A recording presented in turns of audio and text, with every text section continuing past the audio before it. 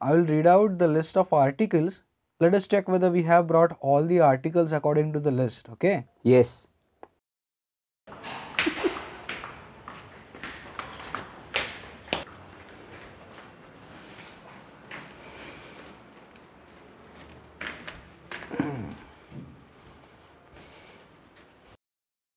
Ajay, I'll read out one by one and you take out things from our bag, okay? Yeah. Rava, tur dal, chole, a pack of salt, Yes. a soap cake and pack of agarbatti.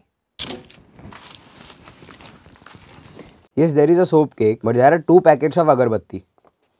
Yeah, our neighboring auntie also wants one, na? That's why I have taken one more Okay. extra. But why do they have different names? One is jasmine and the other is sandalwood. They have a different fragrance. Sandalwood is expensive, so it costs more also. But how did you know the cost? See, it is written here on the box. Hmm. Now tell me, what is the cost of this other box? It is written rupees 70. Ha. Okay, now let's see the bill. Okay. Dada, what do you mean by the bill? Just take some goods from the shop and the shopkeeper gives them in a bag and we give money and come back. True. The shopkeeper tells us what exactly we have to pay. For that, the shopkeeper prepares a bill. Look at this bill. Hey, Dada, let me see it. Yeah, hold it carefully, but it is very important. Yes. Look, this is a bill. The shopkeeper has made a list of the goods that we have purchased. On the same paper, he has written the list of items we have purchased. He has seen the cost or price of each item and written it to the right side in front of respective item. In the end, he has put a line under the rupees and written total. Then he has added all the rupees and paise. Now this is the total amount of the bill. Let me see. The price of these agarbatti packets are different. Now have you understood why we must check price of each item? Yes. We can check price of item and the price written in the bill. This way we can check the bill. Sometimes some price is written in the bill of certain item which we have not purchased. And sometimes we purchase some item but the shopkeeper forgets to add its price in a bill. Such things do happen by mistake. That's why bill is so important. And the name of shop, date is also written on the bill.